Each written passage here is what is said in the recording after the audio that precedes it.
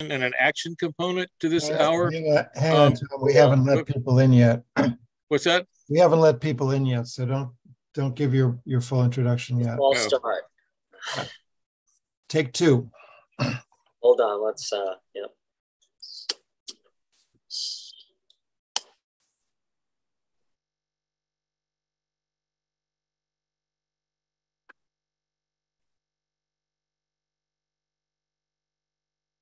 Now, Tom, I think you could welcome people. Okay. Good evening and welcome, everyone. We have an unusual panel tonight because we have a panel discussion and an action component during this hour. And I just wanted to do the logistics of that for you first, because that's an important part of what we want to do tonight. By going to the chat at any time during this hour or after the event when we will stay on, enter your address and it will give you the link to contact your senator or congressional rep to endorse the JCPOA. I'm Tom Hoof. I represent Massachusetts Peace Action. We also want to thank our co-sponsors, the Peace Corps Iran Association and the National Iranian Association as well. We're focusing tonight on the current status of the JCPOA, and the current, which is, some might not realize, is the acronym for the Joint Comprehensive Plan of Action. And we're going to discuss how to close the deal or whether we can close the deal as part of the discussion. Most of you know that the agreement was ratified in February 2015, and it was the agreement which Trump unilaterally withdrew from in 2018. Returning to the deal still is not assured. It's been on again, off again effort since April 2021 when negotiations recommenced in Vienna between the Europeans and the Iranians at one table and the US negotiators in a separate room in the same hotel. We've gotten to the point where as of August 8th, there was a reported agreement on the text and the provisions in that agreement. So we believe, but we have not seen, and the text has not been made public, that we are at the point where it's possible to move forward, but no movement has been reported as of yet. We're very fortunate tonight to have as our panelists two experts who are among the best informed on the JCPOA and are actively connected with decision makers in Washington, Tehran, and Europe. Barbara Slavin is the director of the Atlantic Council's Future of Iran Initiative and a lecturer in international affairs at the George Washington University. She's a regular commentator on US foreign policy and on Iran, on NPR, PBS, and C-SPAN. She's had a long, distinguished career as a journalist. Ali Vaez is the International Crisis Group's Iran Project Director and Senior Advisor to the President. He has led the Crisis Group's efforts in helping to bridge the gaps between Iran and the P5+1 group that led the landmark the landmark 2015 nuclear deal. He previously had served as Senior Political Affairs Officer at the UN Department of Political and Peacebuilding Affairs, and he was the Iran Project Director at the Federation for American Scientists. So I'd like to kick off with 10 to 15 minute introductions on the current situation by Ali and Barbara, and address what you see the current situation to be, given that after 6 months of negotiations and still a not public agreement on the language of the presumed agreed deal, where we think we should start. I'd like to start with Ali because he's going to be leaving the video component of this at 7:30, and Barbara will follow Ali. So Ali, take it away. Thank you very much, Tom. It's great to be with you tonight. So as you said, we've been in this process of negotiations to restore the JCPOA for the past 18 months. I remind everyone on this call that it took 18 months to negotiate the original agreement between November of 2013, when the interim agreement was reached in Geneva, until the JCPOA was concluded in July of 2015, was also 18 months. And here we're not negotiating a new agreement, we're negotiating a pathway to an already existing agreement. And since March, there has been a 25-page detailed agreement that describes in great technical detail how the US is going to remove sanctions and come back into compliance with its obligations under the deal, and how Iran is going to roll back its nuclear advances and come back into compliance as well. And there's also the sequence of events in great detail that all has been negotiated and has been ready for signature. Now, since March, several things happened. Of course, there were some outstanding issues. In March, there was the question of the Revolutionary Guard's designation as a foreign terrorist organization by the Trump administration that Iranians wanted removed. The US was willing to remove that designation, but obviously in return for a commitment by Iran not to target not to target Americans, former American officials, especially those that were involved in the Trump administration in killing General Soleimani in Iraq in 2020. And since then, obviously, we've seen plots of such Iranian attacks against John Bolton and some other US officials, and it's ongoing. But Iran was reluctant to accept that commitment, and so they couldn't find a solution over the FTO designation. Finally, they decided to move beyond it. But then some other disagreements reemerged, and since then, in the back and forth, they haven't really been able to find a mutually acceptable formula. One of those issues is the question of economic guarantees that Iran has been asking for. Of course, based on the experience with the Trump administration and the fact that it snapped back sanctions on Iran when Iran was in full compliance with the agreement. And this has cost the Iranian economy an astronomical damage, which is estimated by Iranians themselves to be somewhere in the range of $250 billion to $1 trillion. So Iranians obviously don't want to have a redux of that experience and have asked for commitments that the next US president would either not withdraw from the agreement, or if it does, that there would be a mechanism for protecting international firms' investments in Iran. Unfortunately, I mean, I say this as a major shortcoming of our political system. There is no way that any US president can tie the hands of his successor. Even treaties, presidents can get out of them with a stroke of a pen.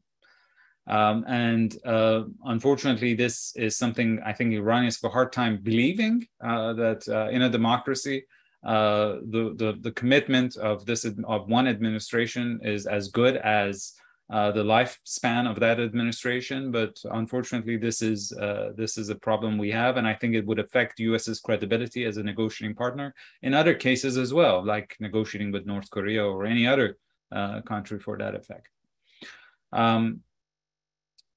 The second problem, which remains outstanding, is Iran's problems with the IAEA.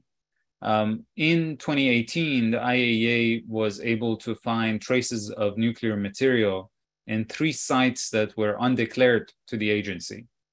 The investigation started with intelligence that was provided to the IAEA by Israel.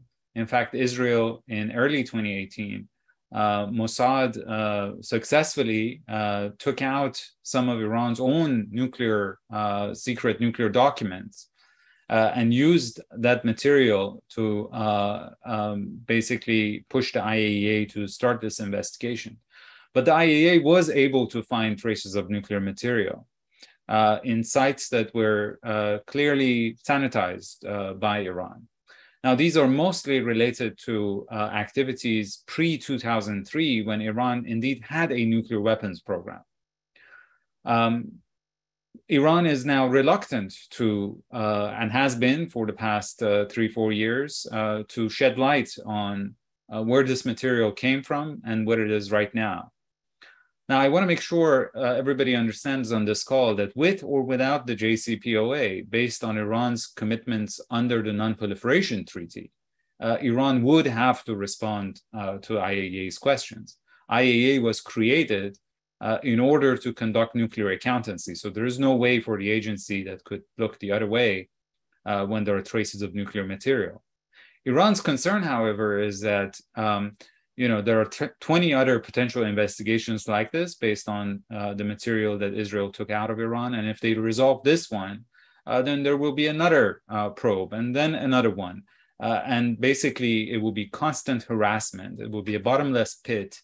And Iran would never be able to reap the economic dividends of the agreement because its program will be constantly scrutinized.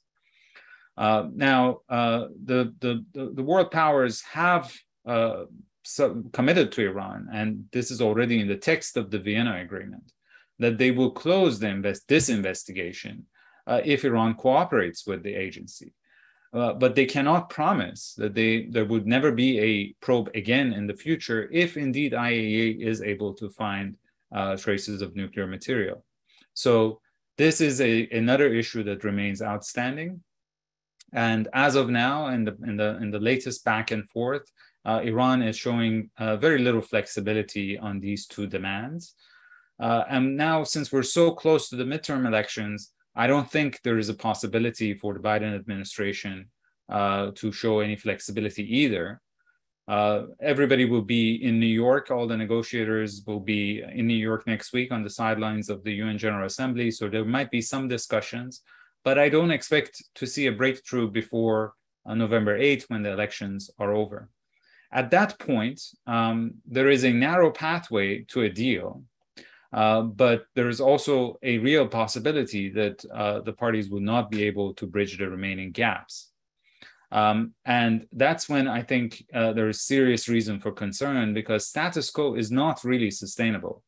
The US has sanctioned almost anything that moves in Iran.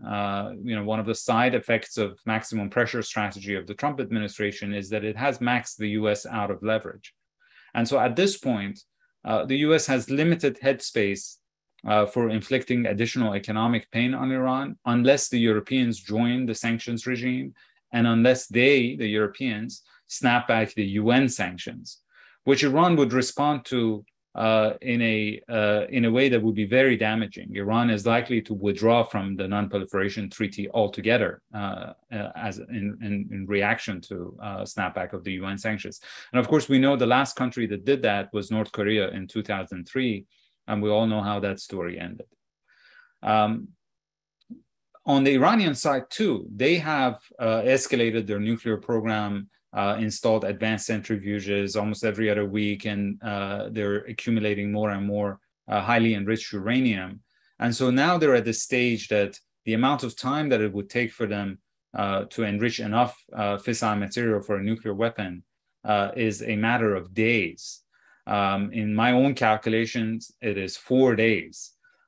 This is a time frame that the JCPOA extended to more than 12 months. So, we're now at a stage that 6 months from now, the Israelis, I think, will be very uncomfortable with Iran's nuclear advancements. And if Iran also wants to escalate in a way that it gets the other side's attention, it will have to do things like enriching to 90%, which is weapons grade, or further reducing IAEA's access. And all of these things are likely to be perceived by the US and Israel as highly provocative. So we are at a stage that, because of the limited headspace on both sides, there's plenty of space for miscalculation and the kind of escalation that could spiral out of control. And that's why I'm hoping that even if they can't reach the restoration of the JCPOA, at least they reach some sort of an interim agreement or at least a single measure agreement, or even just an understanding on not crossing each other's red lines in order to keep a lid on the current spiral of escalation and buy more time until they can find a more durable diplomatic settlement. Let me leave it at that and turn it to Barbara.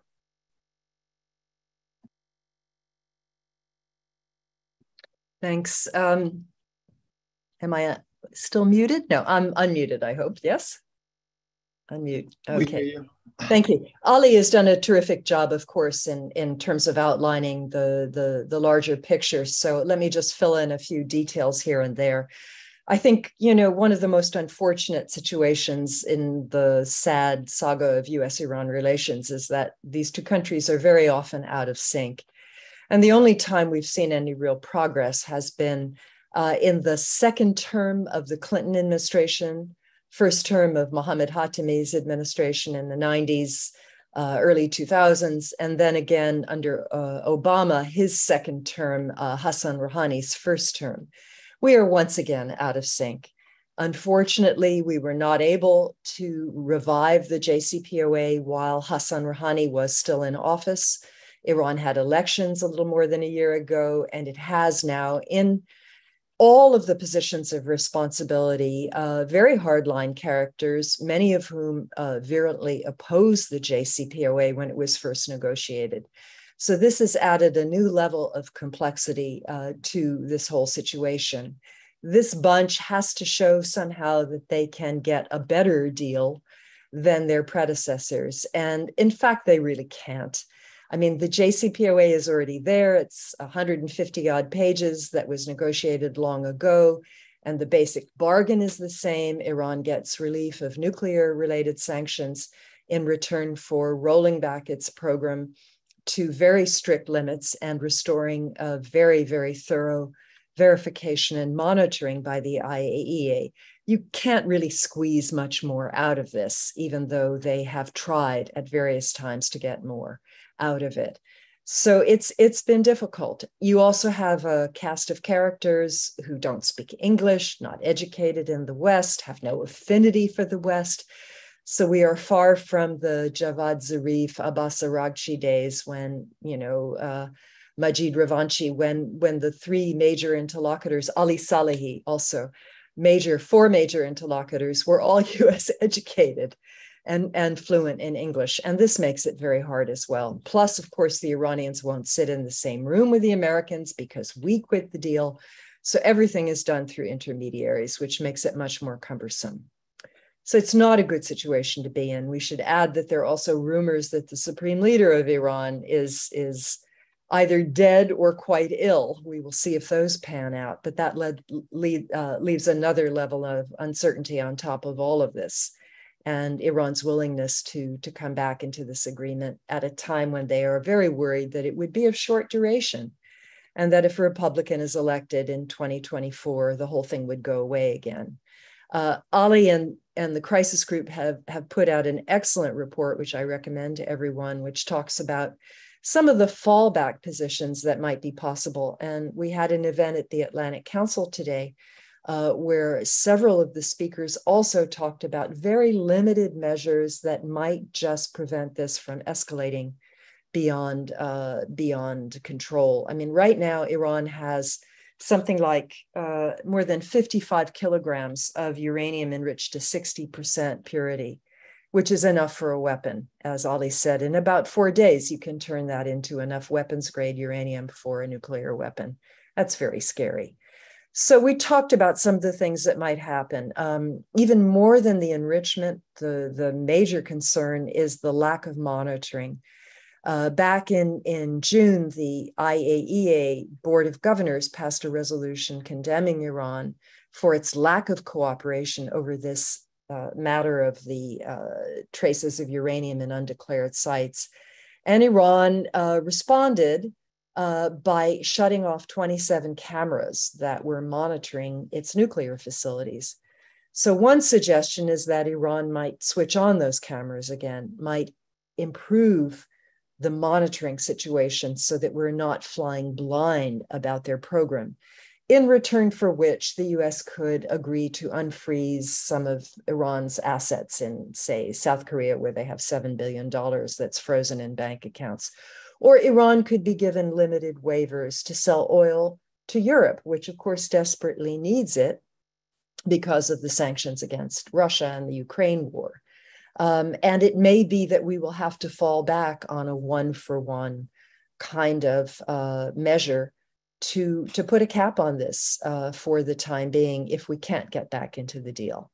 Now, one of our speakers at the event today, Nasser Hadian, who's a longtime observer of and participant in US-Iran engagement of various sorts, suggested that he thought that the Raisi administration actually wants this deal. So maybe there is still a way to get to it. Iran's economy is in very bad condition. Inflation is at 60%. You know, we complain about 8% here in the US. Iran has managed to achieve some economic growth this year, but it really cannot move forward without getting access to its frozen money and without being able to ramp up, particularly its oil sales, which it could do very rapidly. It has something like 100 million barrels of oil just sitting on tankers waiting to be sold. But to do that, they have to agree to get back into the deal. So I haven't given up hope. I think it's still possible. One other thing that's going to be tricky, you know, Raisi is supposed to come to the UN next week, and I think he will face more opposition, more demonstrations than any Iranian president we've seen, even more than Mahmoud Ahmadinejad, who of course denied the Holocaust and was extremely controversial. Raisi was involved in the 1980s in a true human rights atrocity. He was one of the prosecutors who signed off on the summary execution of 5,000 political prisoners. And Iran in the last few months under Raisi has gone through an incredible crackdown on dissent of all sorts. There are gruesome pictures just on the internet today of a young woman who was beaten for wearing so-called improper hijab. This guy he's a pariah. He's someone who is truly someone who's committed crimes against humanity. So he's going to face an awful reception in New York. And I don't know how he's going to react to that. I think it's going to make it even more difficult for various interlocutors to try to talk to him, to try to convince the Iranians to accept the deal, because they are going to get their backs up and say, well, you know, look at how we're treated in the West. And this will be Raisi's first visit to a Western country, as far as I know. I think also for his chief nuclear negotiator, Ali can correct me if I'm wrong, but these are not people who have experience of the First Amendment rights of the United States and what goes on around the UN General Assembly. So I'm steeling myself for what this is going to be like, and I just hope it doesn't set us back even further. Maybe I'll stop there and we'll take your questions.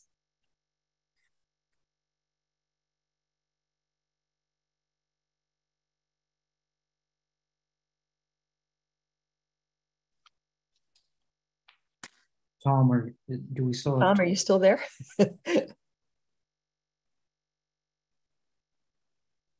see Tom in the Zoom, but maybe he's muted. Yeah. Unmute yourself, Tom.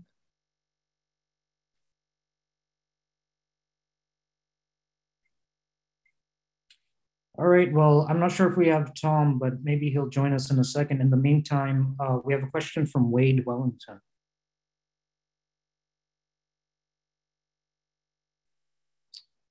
Wade, are you able to unmute? There we go. Can you hear me now? Yep. Yes. Okay, thank you. I appreciate you all. I really like the class of people that you have here speaking on the Iran JCPOA. But what I would like to add also to the IAEA, from their reports, they're saying that they would need 90% purity. It's not 60. So that's a far cry from 60 to 30 for the purity. Now, as far as the SEO and Biden is concerned, that's something they should have rectified early when he first came into office. But now that the SEO was coming into play, which should be signed off tomorrow, I think at this point, Iran is not really concerned with the United States, because if they're not going to allow them into the banking system, that's the whole crux of the whole deal, because it doesn't make any sense for them to get back into the JCPOA without being able to be allowed internationally on the board unrestricted. So this is what's being held up. All the other stuff is really if there's no way to recoup their funds that they're missing. No. So they have that, and the cameras were shut off because of not being able to be fulfilled for as being able to get into the banking system, which was promised. And United States said they were going to do it over a period of time of 2 years, but they're saying that they don't want to do that. As soon as they sign the JCPOA, they want to have the following day to have access to the system. So I'll sit back and let you all speak on it. Let me start. Ali can fill it out. No, I mean, the reason they shut off the cameras was because they were mad at the IE Board of Governors for passing that resolution. Their banking problems are longstanding. The main purpose of the sanctions relief is that it removes what are known as secondary sanctions. So other countries can trade with Iran freely. Europeans can buy oil. South Koreans, Japanese, Southeast Asians can deal with Iran. Iran's neighbors will be in a position to do more business with Iran. The US has what are known as primary sanctions, which unfortunately are likely to remain for a long time. And I don't anticipate any US-Iran economic relations of any magnitude, maybe some food and medicine. But the primary benefits to Iran come from a resumption of trade with other Western democracies, particularly in Europe and also in Asia. I don't know if you want to add anything to that, Ali. Sure. So on enrichment, Iran is enriching now at way above what the JCPOA allowed, which was under 5%. In fact, it was only at 3.67%, with which you can't build a nuclear weapon. It started enriching to 20% when Israel assassinated one of its top nuclear scientists in November of 2020. And then it's elevated that to 60% when Israel sabotaged one of Iran's key enrichment facilities in Natanz. Now, the problem with 60% enrichment is that it's 99% of the way to 90%. So, you know, if you're enriching to 90%, to 60%, you're already just a stone throws away from weapons grade. And plus, you can even use 60% in a crude nuclear bomb. It is basically considered highly enriched uranium that could be weaponized. So it is a is a major concern. I mean, I think most of you remember when Bibi Netanyahu at the UN exactly 10 years ago held up a cartoon bomb and drew a red line. That red line was on enough enriched uranium to 20% for one nuclear weapon. Iran didn't have that much uranium at the time, and in fact, it never crossed it until JCPOA was reached. And at that time, it would take around 4 months to enrich enough uranium for one nuclear weapon. Now it takes it 4 days, and it has 2 weapons worth of material at 60% and 2 weapons worth of material at 20% and 2 more at 5%. So it has an arsenal. And that's why it's so necessary to restore the JCPOA, because we don't have any better way and alternative to roll back Iran's nuclear program. I think my muting has been unmuted finally. I was stuck in mute for about 10 minutes. I'm not sure where that went. Good to have you back. Along the lines of what we're talking about, I know in the afternoon conversation, there was some talk about what can one do, and maybe this is a question to both of you. Since we are really set on not doing anything until after the midterm elections, what are the risks and what can be done to minimize the fears that with this continuing enrichment program that things could really spiral out of control? There was some discussion this afternoon about slowing down. Is there a possibility of focusing on slowing down the current Iranian activity? Yeah, I think there is. You know, we'd have to promise something in return. Like unfreezing some of their assets or providing some oil waivers. I don't think the administration is in that place yet, but it is a possibility, I suppose. I don't know, you know, if Iran would put that forward. One of our speakers suggested that perhaps intermediaries from Qatar or Oman could put a proposal like that on the table. to the Iranians, and that they might accept that. I don't think escalation is in their interests ultimately either, but it would, hopefully get us through our midterms. What do you think, Ali? Look, there are several options. Obviously, both sides want more. We want a longer and stronger agreement. That was what the Biden administration promised when it came to office, not just to restore the deal, but build a better one on top of it. Iranians also want more sanctions relief. They want relief from primary sanctions as well, because they want to be able to access the US financial system, because without access to the dollar, you can't really have a normalized banking system, and they know that. So there was space for negotiating more for more, but I'm pretty pessimistic about that prospect because, again, as I said, it has taken us such a long time to restore a deal that we already had, and we haven't been successful. So I think it's unrealistic to get a more for more option. The other option is less for less, that basically they would freeze their nuclear program and we would only give them partial sanctions relief. And even that, I'm cynical about it because it was proposed to Iran twice last year and Iran didn't accept it. And finding the commensurate quid pro quo for a less for less, given the fact that we don't have direct negotiations and there's so much mismatched expectations, I also think is unlikely. So then we are left with the option of a single measure deal that Barbara referred to, which I think is more realistic, and it also probably would fall short of the threshold of the Iran Nuclear Agreement Review Act that Congress passed in 2015, because it will be considered a voluntary measure and not necessarily a new deal. It might not require congressional review, which of course reduces the political cost of it for the Biden administration and therefore make it more likely. And it's easier to negotiate. But still, it's not going to be easy. It's easier, but not easy. And finally, there is the possibility of a humanitarian deal. We have 4 American citizens taken hostage in Iran. Iranians want access to their frozen assets in South Korea, which is about $7-8 billion that they would be able to use for humanitarian trade. And so there is a space for that kind of agreement, which of course would not resolve the nuclear issue, but of course would create a better atmosphere for the nuclear negotiations. Other than that, if all of that proves impossible, I think both sides should at least agree not to cross each other's red lines and recognize where these red lines lie.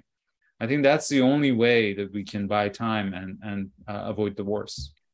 Some commentators, and this is a question to both of you too, some commentators have mentioned that at some point, and we may be very close to it, that there's little incentive left to even go back into the deal because the nuclear mark is almost there, and there's little left to negotiate with.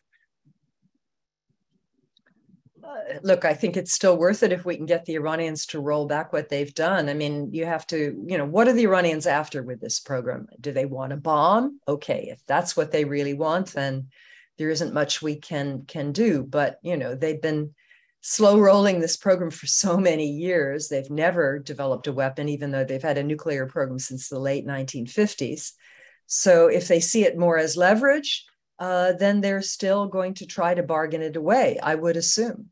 And I think it's worth the effort. It would be incredibly destabilizing for Iran to become a nuclear weapons state. It would cause a nuclear arms race in the region. We would see the Saudis for sure go after them. And Israel, of course, would be ramping up all of its covert activities in various ways, which could be also very destabilizing. So I think it's still worth a try. The question is whether the Iranians still think it's worth it. Now, there was a mention earlier of the Shanghai Cooperation Organization. Iran is relying on China and Russia more and more. But I think that most Iranians will tell you that they still want options. They don't want to have to rely on China and Russia. They want to be able to restore at least some economic links with the Europeans and with other countries. So, I think there's still something to talk about. Well, there's a report that they're attending the Semicon Cooperation Organization meeting. That's the Shanghai Cooperation Organization. They're as going we to be speak. full members probably by next year.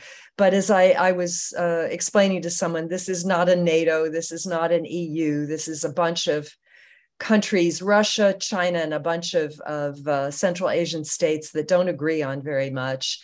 The trade links that Iran has with countries like Turkmenistan, you know, I mean, they're not that important, not compared to the oil that they could sell to Germany or France or Greece or Spain or Italy. So, you know, it's something the Iranians can put forward to say, look at us, we're not isolated, but it's no substitute for getting sanctions relief.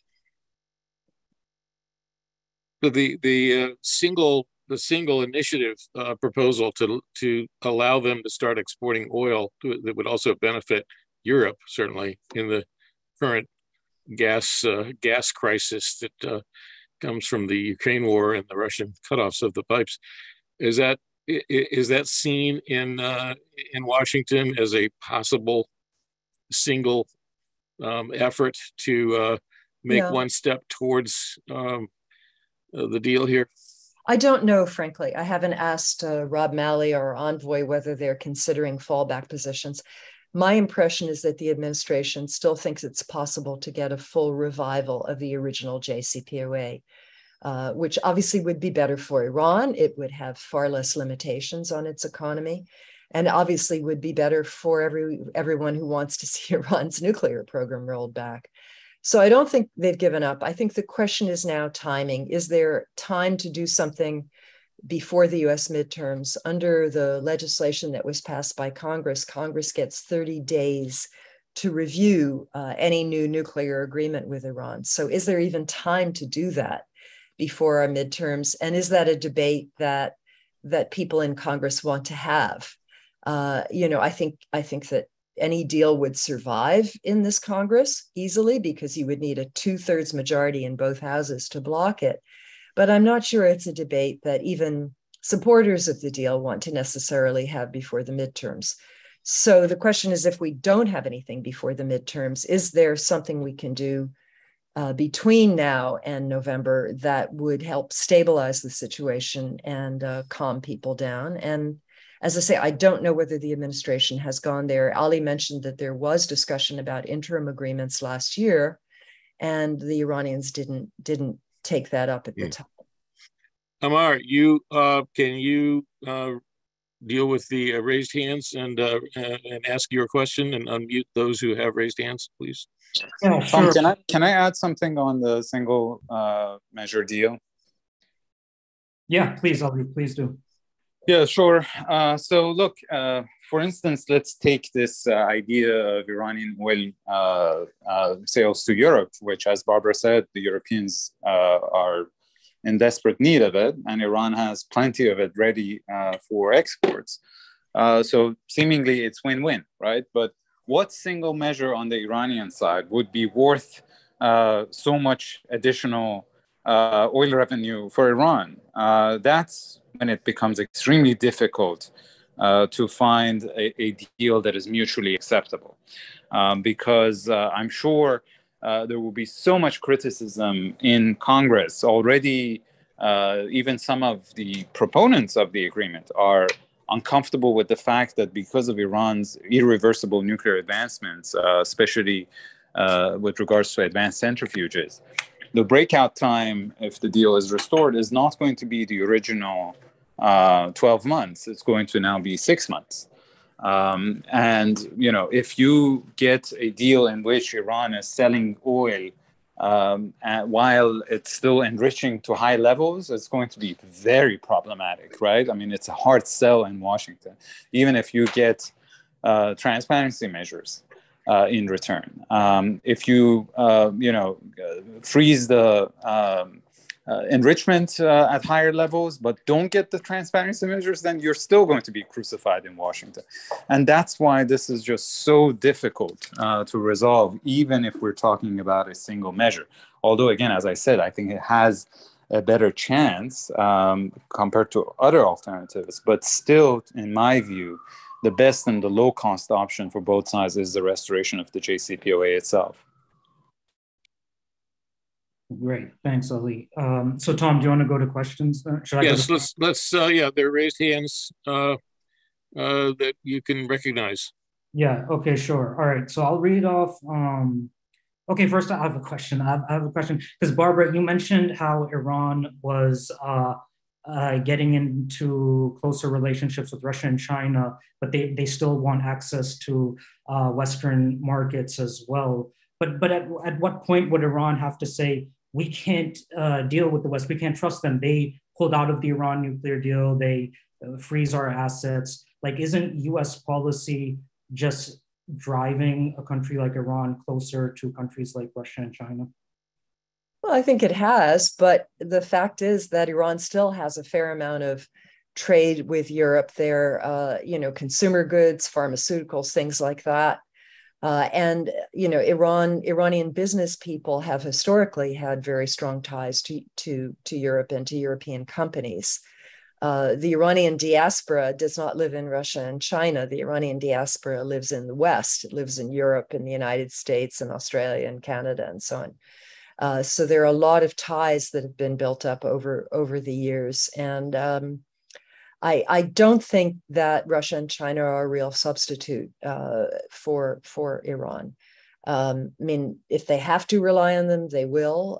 But I still think there would be an interest in getting back into better relationships with, in particular, with the Europeans and also with the South Koreans, the Japanese, and others, India even. I mean, there are a lot of countries that Iran cannot trade with very effectively because of US secondary sanctions, which inhibit large companies in all of these countries from doing business with Iran.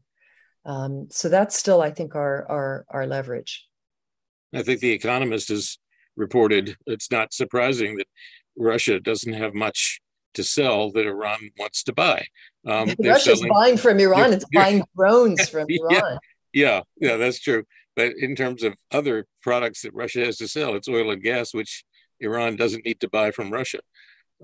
So they estimated at most, if it were pushed, the Iran-Russia trade might go up by 10 or 15% at the very most. So it's not a replacement trade arrangement for what's been cut off from the West. Okay, so that is absolutely right. And let me also add that right now, Iran and Russia are competing with one another to sell oil to China, and therefore they both have to give China bigger discounts. Okay. All right, so I'll read off two questions from Professor Val Mogadon, and then we'll take a question from Ken. So Val is saying, thank you for the two sobering presentations. Two questions. One, isn't Biden simply continuing the Trump stance, also Israel's stance? And how can the US administration scold the Rossi regime on human rights when it is on excellent terms with the MBS regime? And secondly, is it not the case that US has imposed third-party sanctions? I don't know about third party, they're secondary sanctions. Look, I don't know. I don't think Biden is Trump. Biden is trying to get back into the deal. He appointed Rob Malley, who was one of the original negotiators of the JCPOA, to lead this effort. And I can tell you that the American negotiators are working very hard and very assiduously to get this deal back. Trump quit the deal, said he could negotiate something better, and of course was able to negotiate nothing. And everything, of course, got much worse as a result, including regional tensions. So no, I don't equate the two. I think they're quite different. In terms of the human rights, yes, you're absolutely right. Our policy is totally hypocritical. I mean, we just gave some more military aid to Egypt, which I think has more political prisoners than any other country in the world right now, probably on a level at least with Turkey, many more than Iran does. But and MBS, we won't even. I mean, the man is unspeakable in the crimes that he's committed. But these countries have, they're not calling for the destruction of Israel like Iran is. And they're not supporting groups which are attacking our friends and partners in the region, like Iran is. So it's Iran gets harsher treatment because of its rhetoric and because of its actions. And it doesn't change that rhetoric, and it doesn't change those actions in a way that would merit, softer treatment from the United States.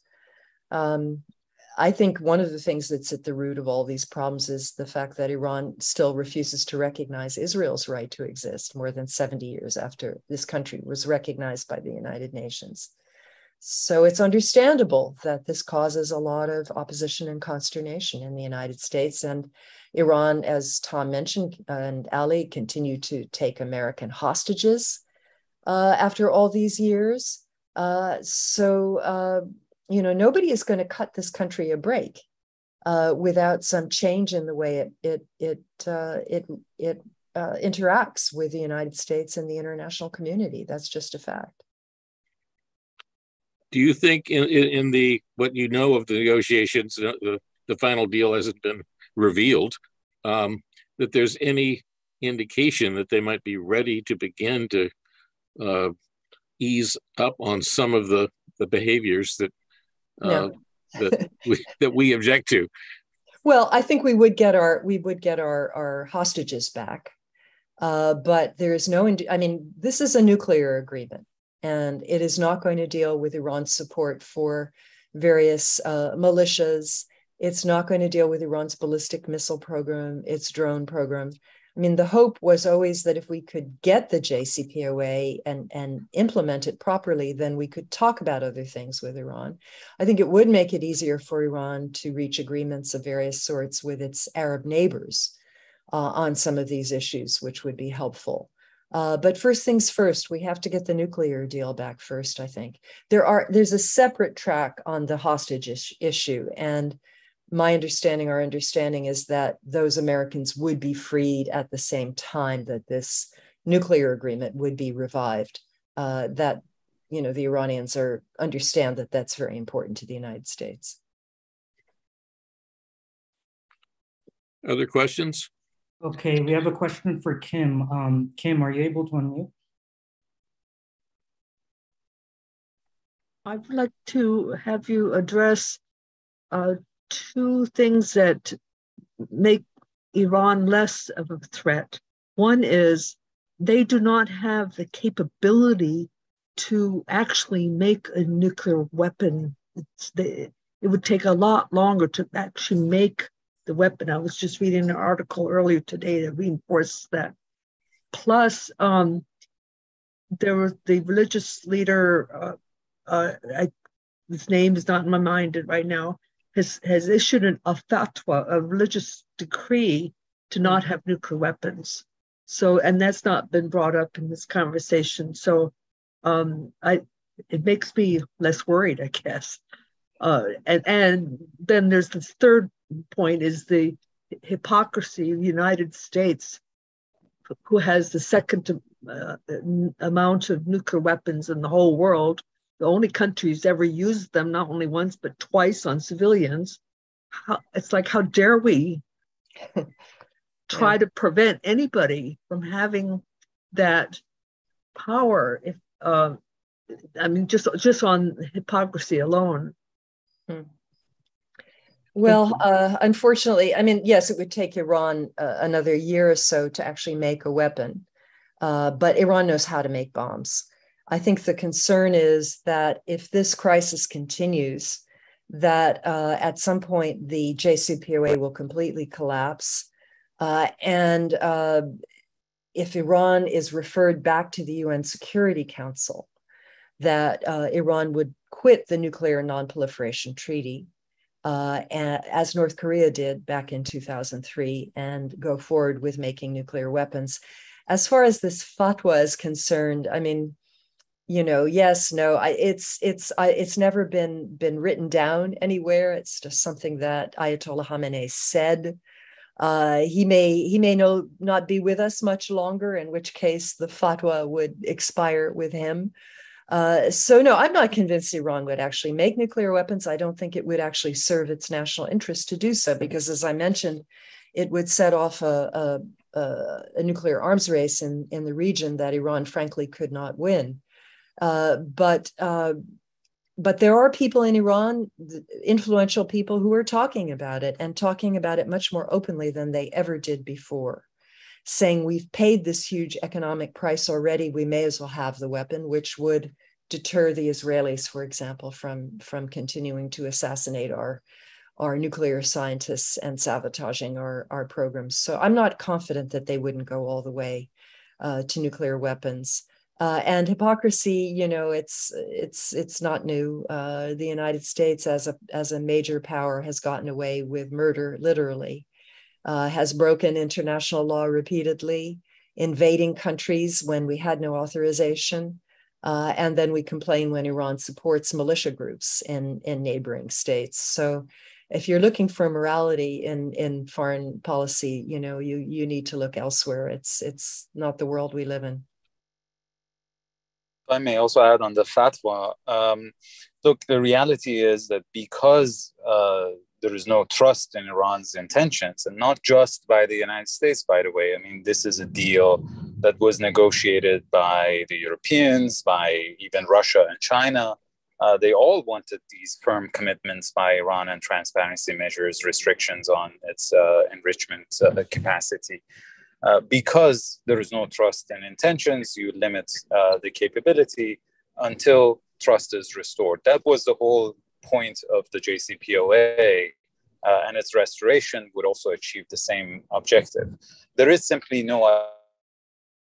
I mean, if you say any country can go and develop nuclear weapons because we in the past have done so and have used it, and there are other nuclear weapon states, and the entire non-proliferation regime will collapse, and it would make for a world that is going to be much less safe than even the turmoil that we're currently dealing with. Okay, great. There are comments, I think, in the afternoon session and elsewhere too, that I would ask Barbara, that Europeans have essentially been ineffective in this entire period since Trump abandoned the deal in 2018. Is it your sense that they have been effective, at least in the progress we've made until August 8th? Have they been the essential link in all of this, really? And if so, what's keeping them from proceeding beyond what we've gotten to so far? They did their job. I mean, back in March, they had a draft agreement. And in fact, the European negotiators, a lot of them went home. They left Vienna and said, well, we finished our work. You know, and there have been refinements since then. There was another draft on August the 8th, but they've done their job. And the, you know, Enrique Mora of the European Union, Josep Borrell of the European Union have been in charge of this process. And you know, I have not read the text of the agreement, others have, but they say it's a perfectly reasonable basis for coming back into compliance.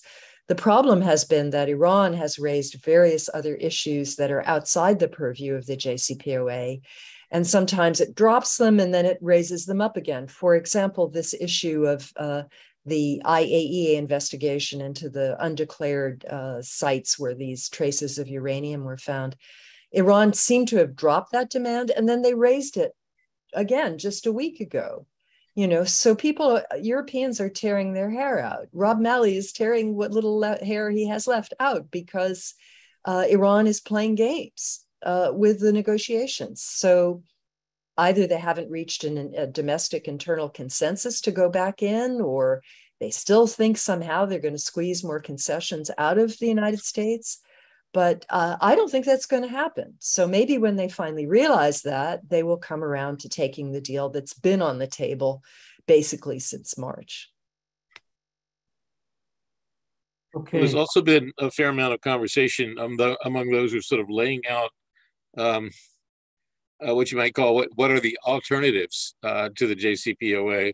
And when you go through those, they're really, I think the conclusion that everyone I've heard reaches is that there really is no alternative. There is no other avenue that is not a military or economic warfare solution that will get us nowhere. And I don't know, is that something that's really being contemplated at this point, or do we have to wait until after the midterms to see if there's some real meat to the intent to sign after the elections? Ali, I don't know if you want to say something. Sure. Look, Tom, reality is, at some point before the JCPOA was finalized, there was a debate in Washington about pros and cons of signing a nuclear deal with Iran, and obviously opponents of the agreement were in favor of more pressure and even taking military action. But we now have a case which is quite unique in international relations, which is that we have actually lived these two different alternatives: the world with the deal and the world without the deal. The reality is that the only thing that has slowed down and curbed Iran's nuclear program in the past 20 years that we've been in this nuclear crisis with Iran has been the nuclear deal. Everything else that we have done, from sabotage to covert operations, assassinations, sanctions, threat of use of military force. I mean, for God's sake, at some point we had 150,000 troops on both sides of Iran in Afghanistan and Iraq. What else do you want as true, concrete, believable military threat than that? But none of that slowed Iran. The only thing that slowed and curbed the program was the nuclear deal. The promise of maximum pressure under the Trump administration was that they would basically deprive Iran of its resources to advance its regional policy, force it to come back to the table and negotiate a better nuclear deal. In practice, what maximum pressure did was that it has brought Iran to the verge of nuclear weapons. It rendered Iran much more aggressive in the region and much more repressive at home. And so I think the answer to the question of what are the alternatives, we know more pressure will produce an even bigger nuclear program in Iran. And even the military option, even US assessments, is that a military option would only set back Iran's nuclear program from 6 to 18 months. Not more than that. And so then we have to do it again and again and again, which is what the Israelis refer to as mowing the grass. And that would be a real disaster. And of course, the Iranians would not sit on their hands, and they would retaliate. They would not only target US bases in the region, but they would also use their network of partners and proxies in the region to attack interests of US and US allies in the region. There are hundreds of thousands of Hezbollah missiles targeting Israeli civilian populations. And we also saw in 2019 that Iran backed an attack on Saudi oil infrastructure that took half of Saudi's oil off the market overnight. And so there is serious risk that even a limited military interaction between Iran and the US would turn into a regional conflagration. So yeah, there is no alternative other than finding a diplomatic settlement. And that's why I'm hoping that even if the JCPOA proves to be, beyond their reach post-November, that at least they would find one of the other diplomatic arrangements that we discussed on this call. I think, can you unmute Carolyn? I think she's been waiting to ask a question. Am I already unmuted? Yes. Good. My question relates to this question of the traces of uranium that the IAEA has been raising up as an issue. I would like to put that together with the question of the fatwa, and also whether Iran was actually engaged in a nuclear program post 2003, because my hypothesis is Iran had a nuclear program when they were afraid of being attacked nuclearly by Saddam Hussein, who was wiped out in 2003, at which point Iran decided that they didn't need to have a nuclear weapons program anymore because Hussein was gone, very thoroughly gone. And so then they could address their religious needs, which is not to fight a war with fire. And I'll also point out that the United States has been in violation of the Non-Proliferation Treaty all around. As a person who spends a fair amount of time at the Livermore Nuclear Weapons Lab, I'll say that a lot of those researchers are not happy with it, but they are looking at the long range, what the hell does it say? Long range standoff missile, which is designed to take off from God knows where, 3,000 miles away, and bomb God knows whoever they felt like. Let's let, since we're running out of time, we are out of time. Maybe just get one very quick quickly. reply. Yeah. No, you're right. There are two reasons that, that Iran abandoned the program. One was that they were caught in 2002 with facilities they had not declared. And the second was, you're right, the motivation was gone with Saddam. And you're also right that the United States has not fulfilled its obligations. Excuse me. Let me help you out, Barbara. Sorry. Yeah, thank you. But just saying that you're absolutely right. The motivation, I think, was Saddam's nuclear weapon program, which we believe he had. Obviously, Iran also believed that he had, and he had used chemical weapons against Iran during the Iran-Iraq war. So there was no doubt that if he had other weapons of mass destruction, he might use them against Iranians as well.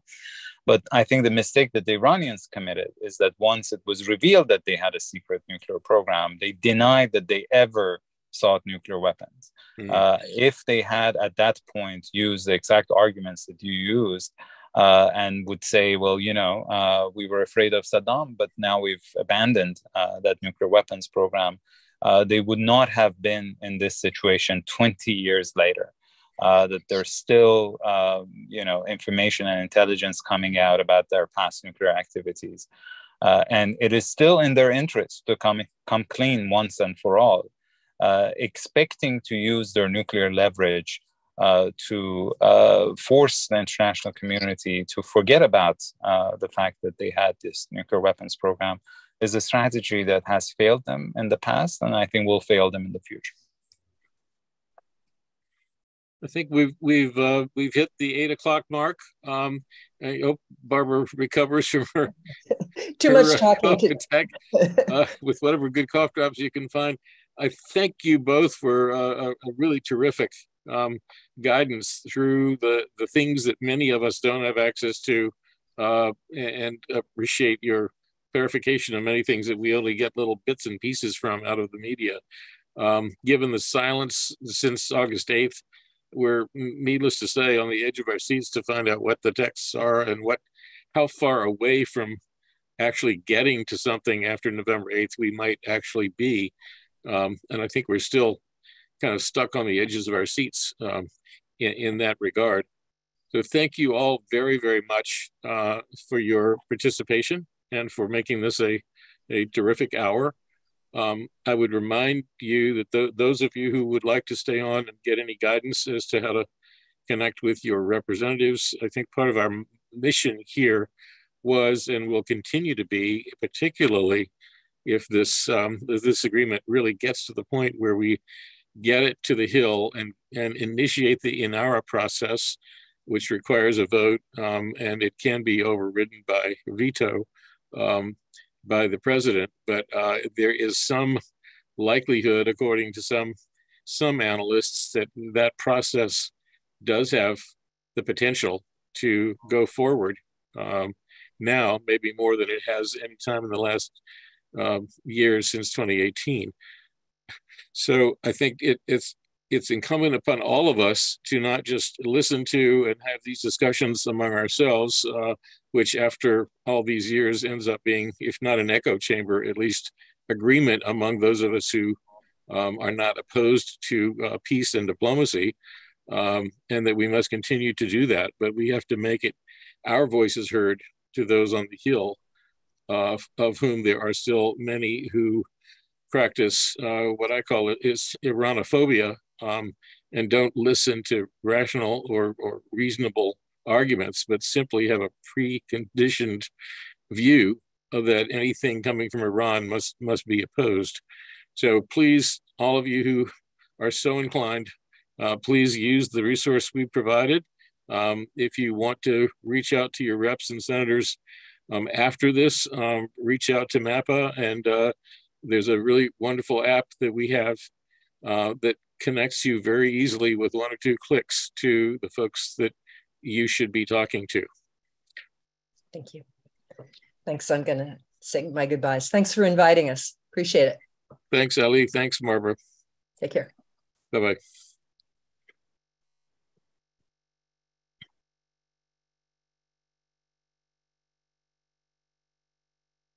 So to those who've hung on, I guess all I can say in closing is if you haven't already clicked on the link to your reps and senators, please do. I think those of us who've been through various training programs about what happens and what responses you get from the folks on the Hill is that they really do count, and they really do, even if it's just 2 words. They look at what the mood of the country is. All the polls that have come out anytime in the last 6 months that I've seen have very encouraging numbers in terms of the percentage of Americans who support the JCPOA and support diplomacy as opposed to aggression and military action. And it's I think consistently been over 70%. I think we're all sick and tired of the Afghanistan and Iraq, and you could even reach back to Vietnam, wars that made no sense and had no actual purpose from any kind of point of view. So I would say it's very encouraging, but the gap between the citizens who are saying is over 70% are in favor of diplomacy, and those on the Hill who don't have that high a percentage of favorability opinion is something we have to overcome. May I offer something about Vietnam? The Ecumenical Peace Institute website contains a link to a recent poetry reading, which is a benefit for Haiti Emergency Relief Fund, which included a poem called Wasted, which is my poem. And it is about the Vietnam War. And I will recommend going to the epicalc.org and go down the line to the recording of the poetry reading, which was just a few weeks ago. And it does have that one particular poem in it. Thank you for that information. I think I think we're done. I know I'm ready to sign off. If there's no one who needs any further information about linking up or making calls, do so on the MAPA website. Does anybody know what the group that's talking about peace building department are talking about? I'm not sure what you're referring to. Well, somebody who seems to be involved in it, including Veterans for Peace, are proposing the construction of a department of peace building. I'm not quite sure what a department would do, though. Well, I'm not sure either. That's a speculation for another night. I think I have to leave, and I appreciate everyone who's still joined us, and have a good night. Thank you for putting on this wonderful program. Appreciate it. Beautiful, beautiful, beautiful.